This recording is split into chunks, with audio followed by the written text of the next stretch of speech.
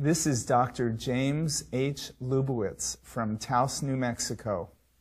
Today we're presenting Understanding Knee Arthroscopy for the Sports Medicine Patient. Knee meniscus tear on MRI. What's the best treatment?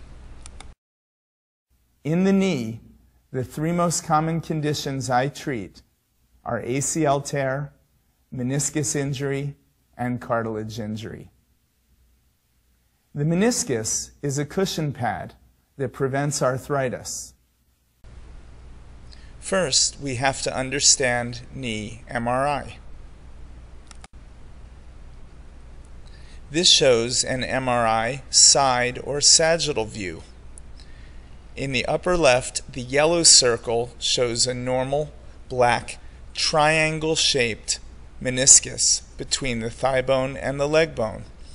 On the right, the blue circle shows white fluid leaking into a meniscus tear. This is a front or coronal view.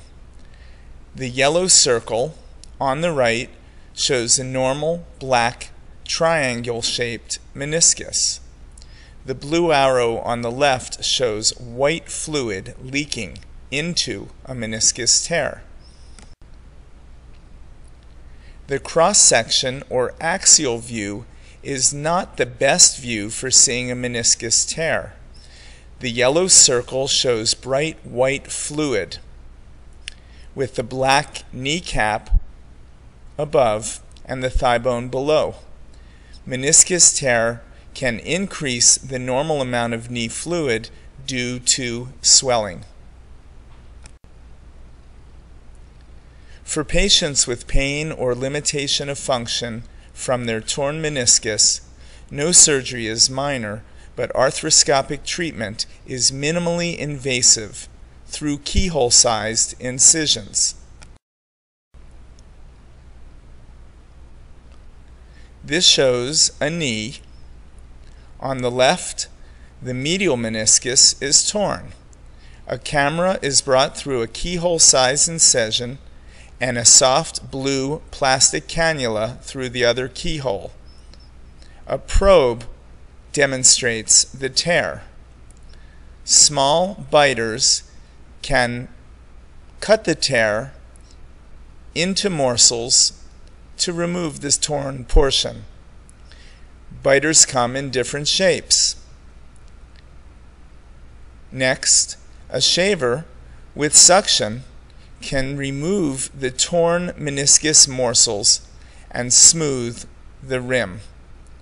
Healthy tissue is left behind to pad the knee. Most patients return to normal walking in 1 week and full activity in 4 weeks or less. Repeated squatting over the years or a sudden twist can tear the meniscus. This can make your knee hurt or swell when you bend it.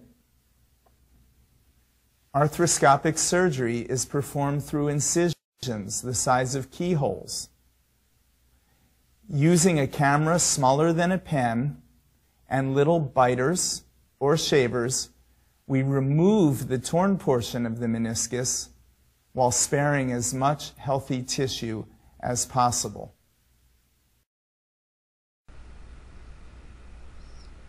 This is James H. Lubowitz MD. Thank you very much.